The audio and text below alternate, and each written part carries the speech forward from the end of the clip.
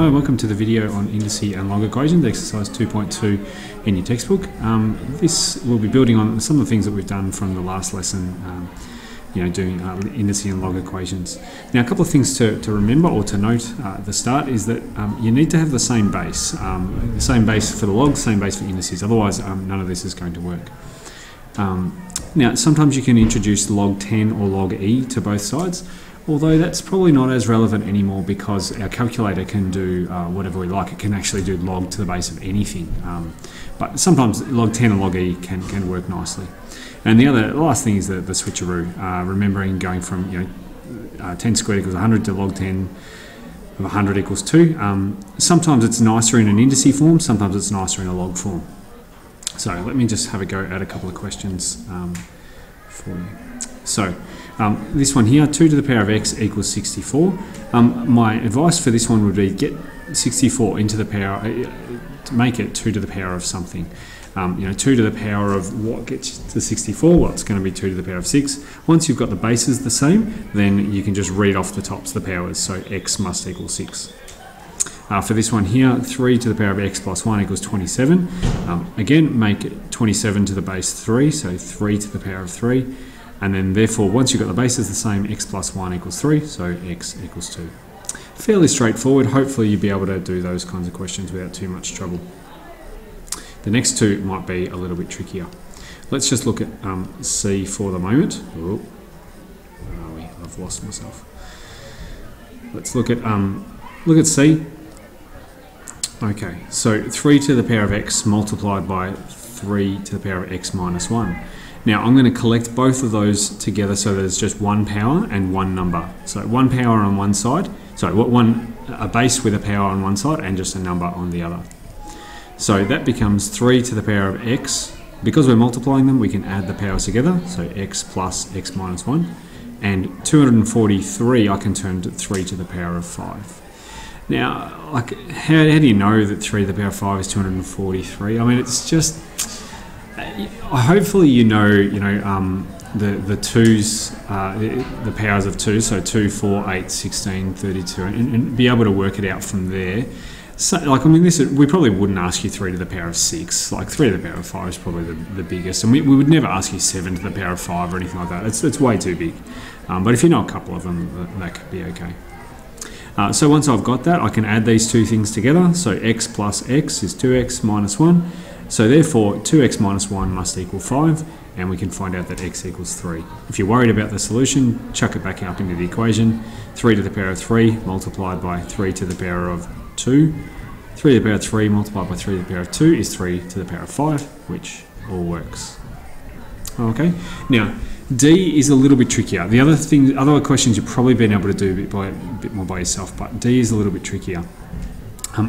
If you have a look at this, you can actually see a quadratic coming out because you've got 2 to the power of x here, 2 to the power of 2x here. It's like this one is squared and this one is just x, and therefore this one is 2 to the power of 0.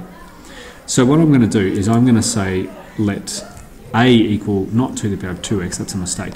I'm going to let a equal 2 to the power of x. And then what I'm going to do is I'm going to replace 2 to the power of 2x with a squared, and then 2 to the power of x with just a. So I get a squared minus 6a plus 8 equals 0. And then that's just a quadratic, so now I can factorise that, and I can find my solutions a equals 4 and a equals 2. A lot of people in the exams, they get a bit panicky and they stop at this point here. Now, I never wanted to know what a was. That's not even in the original question. That was just something that I introduced to help me. I actually want to know what x is. So now what I have to do is I have to replace a with x. Now I think I'm going to make mistakes down here because I had a mistake up there. So that one I've got here 2 to the power of 2x equals 4. That's not true. It's actually 2 to the power of x equals 4. So I think what I'm going to do is I'm going to rub this all out and start again. But hopefully you know what I'm trying to do now. And hopefully my eraser works well.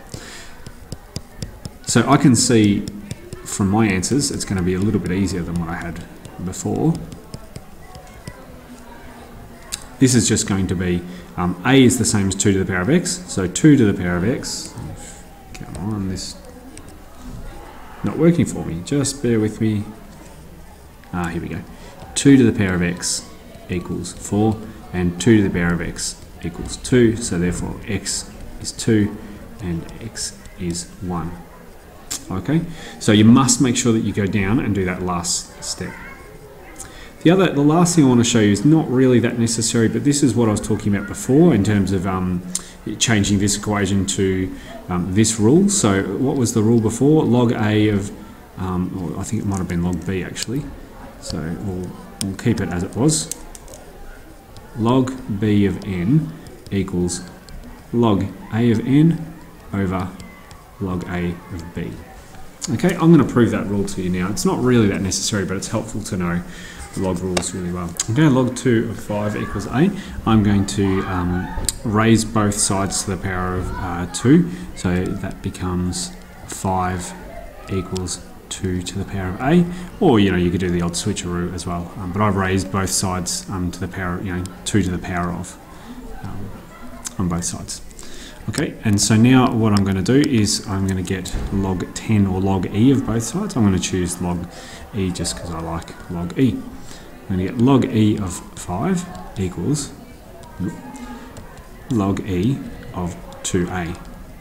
Now I'm going to use my rule that says I can drag the power down the bottom. So it's log e of 5 equals 2 log e, a log e of 2.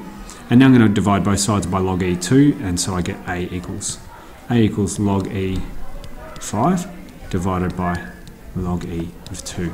Okay, now I could go into my calculator and work out what that is, and you can see that a is the same over there. A is log 2 of 5, and a equals log e of 5 divided by log e of 2. Now that's using that. I guess that's proving this rule over here. You chuck that in on your calculator and work it out. Alternatively, you could just chuck in log 2 5 and work it out as well. Thanks for listening. Hope that helps.